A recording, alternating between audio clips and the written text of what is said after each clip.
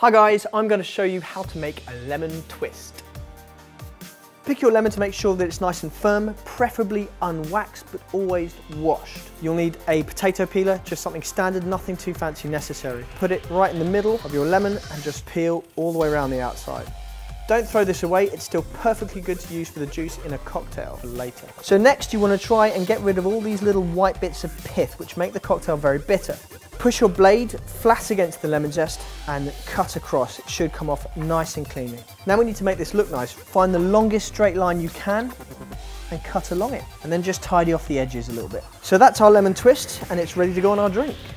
With your forefinger and your thumb, gently squeeze the oils from the peel of the lemon twist over the surface of your cocktail. This is a vodka martini. And then just twist it from one end and then drop it in.